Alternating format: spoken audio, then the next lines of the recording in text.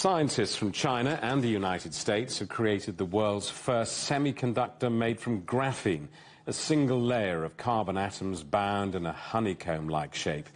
The discovery is seen as a huge leap forward for superfast computing beyond silicon, which is said to be reaching its limits. The global graphene market was valued at $865 million in 2022, and that's projected to grow to almost $3.5 billion by the year 2030. Graphene, the building block of graphite, is harder than diamonds and 200 times stronger than steel.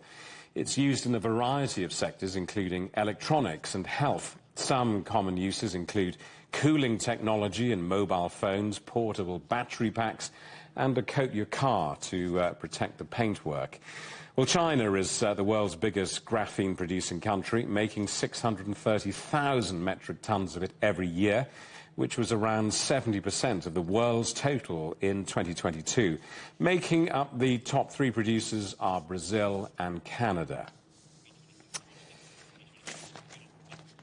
Well, Ma Lei is chair professor at Tianjin University, who leads the team of researchers who made this discovery. He showed me the graphene chip that they've created. Okay, so this is a very very first graphene based transistor. It works as a digital devices. You see what I mean? Yeah, got it. Yeah. Yeah. Before actually people use graphene to make some device, but that's analog, or it's like digital electronics, but with very bad ratio. This one, the one what I have in my hand now, is the real one, can work as a practical digital electronics. Now, I know this has been your life's work and your colleagues' life work, and this has been a huge endeavor. Just give me an idea of the excitement that you finally get to this point. What's this journey been like for you? Okay, so I think this kind of experience, or this kind of work, start from 2001. Actually, my collaborator, or my former supervisor, one was in Georgia Tech, wanted here.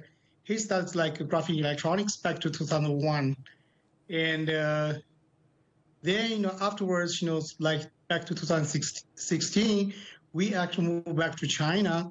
Me and him, we founded this center called Tianjin International Center for Nanoparticles and Nanosystems, and we concentrate on the advancing graphene electronics. So actually, it's my students work on our project. Basically, I assign him to use different crystal facets, to tune the particles of graphene. And in order to get some special particles of graphene, and all of a sudden we found some special materials. It has huge flakes, and it's perfect crystal. And then we found this has a band gap.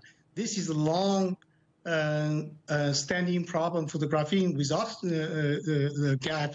But we found this has the gap. I mean, it's energy gap. So that means this is a perfect semiconductor. So then we get very excited because this is people actually looking for this. Graphene with band gap for many, many years. Tell me about the timeline of what happens next. I mean, how long will it be before this has a substantial impact and brings a substantial change into our lives? Are we talking months, years, decades? Well, that is a good question, and also is a big question. Honestly, I don't know. I mean, if we look back, the journey for silicon, start from this. The beginning to eventually be used as a popular electronic materials took 50 years. So if we do a simple calculation for this for the graphene, and I think it started from 2001 and already 24 years. If you think they have to experience same period of time in order to make a graphene to the graphene electronics. There must be another 10 to 20 years, I think. This is an extraordinary story of international cooperation and collaboration, isn't it, between China and the Yes. United States. How important has Yes. that international collaboration been? Yes, it is very important. I will say, note, if we don't have the international collaborations, the development of science or technology in the world will be stopped. At least it's much, much slower than before. So I think, international collaboration will be and already is okay for the development of the science and technology in the world.